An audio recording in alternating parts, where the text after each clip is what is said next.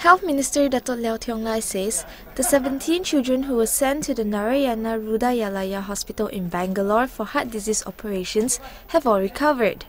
Buat masa sekarang, memang semua 17 yang telah bedah tu memang sihat dan mereka dah pulih sepenuhnya.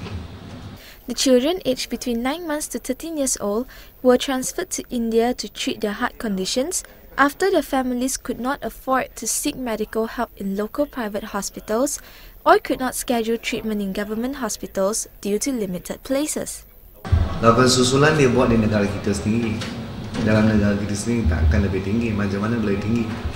Kerana kos dalam negara kita dia boleh buat di hospital kerajaan. Kalau dia buat di hospital swasta saya tak dapat tahulah kos dia. Tapi kalau dia buat di hospital kerajaan, saya rasa kita boleh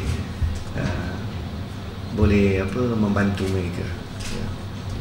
He says the cost of sending the children to the hospital in India is affordable, where each surgery was about 10,000 ringgit, while another 4,900 ringgit was incurred from supplying accommodation and processing of visas.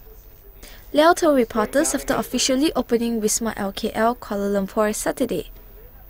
Topuyan, The Star, Malaysia.